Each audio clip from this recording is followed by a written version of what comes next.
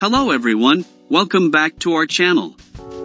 Today, we will talk about the battle between the Patriot air defense system and Russia's hypersonic Kinzhal missiles.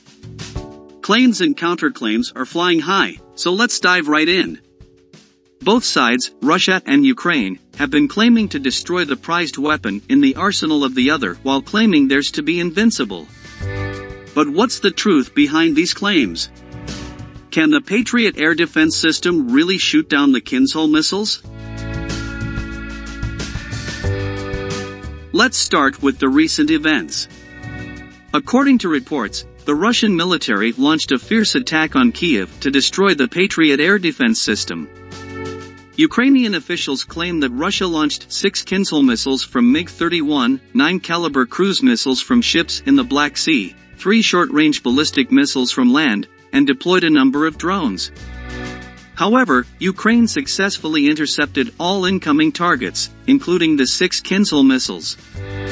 It was not immediately clear how many Russian missiles were aimed at Kyiv, which local officials said was targeted overnight, with an exceptional blitz of missiles and drones. The skies over Kyiv lit up around 3 a.m. with thunderous explosions as air defenses collided with the incoming missiles, raining debris across the city. As we can see in this video, Ukraine launched several Patriot interceptors to counter the incoming Russian missiles. Shortly after, a blast can be observed, indicating a hit on a target, possibly the Patriot system. This footage added weight to Russia's claim, but the situation remained murky.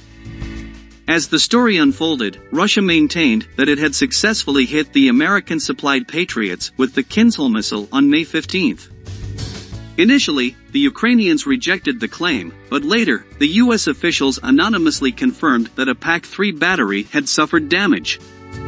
But it can be fixed without removing the system from the deployed site. The latest report claims that the systems have been repaired. It's essential to analyze the available evidence and remain cautious of incomplete information. The story surrounding the attack on the Patriot system is still developing, and we must await further updates to gain a clearer understanding. Now let's talk about whether Kinzhal destroy the Patriot battery or not. Yes, the Patriot system could be destroyed with a Kinzhal missile if an element of surprise is maintained in terms of the direction of the attack and from what distance the missile is launched. Since the range of the Kinzhal is good, it does not need to launch from the territory of Ukraine. When the MiG-31 with the Kinzhal fly up from some direction, satellites and U.S. intelligence transmit this information. So an element of surprise is vital. Because of speed, it's difficult for an air defense system to detect, track, and engage a hypersonic missile within a short span of time. Given the speed of the Kinzhal missile, it is challenging, but if the range and bearing information are shared from another source, like an airborne warning and control system, then the system can track.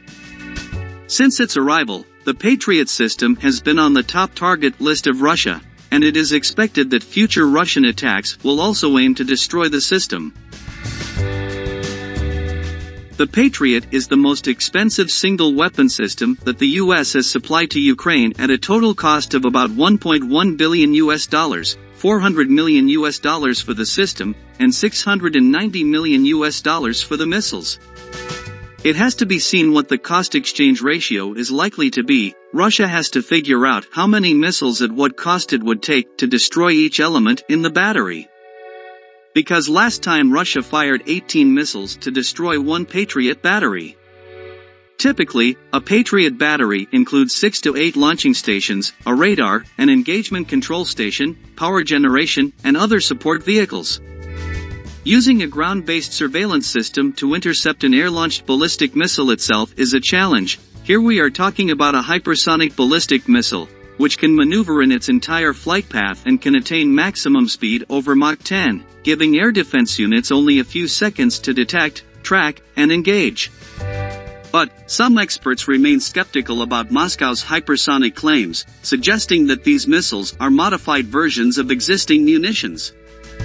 The Patriot system has undergone significant upgrades over time. The initial PAC-1 variant was capable of engaging aircraft only. Subsequently, the PAC-2 variant was introduced, with the added capability to shoot down ballistic missiles. The PAC-3 upgrade brought substantial improvements to the system, including a new missile design and a gallium nitride-based ESA radar.